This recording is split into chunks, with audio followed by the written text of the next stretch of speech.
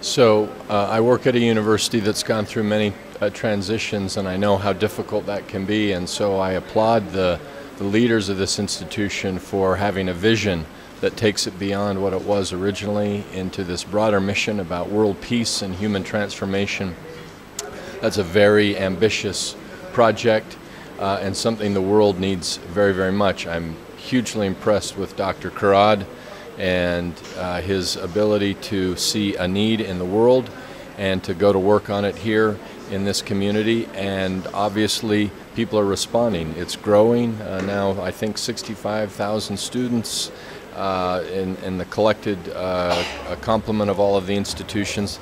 That says it's drawing people in. There's something here that's meaningful and it's changing lives, and it's a tribute to his leadership, the leadership of the faculty and the staff here that are making it happen.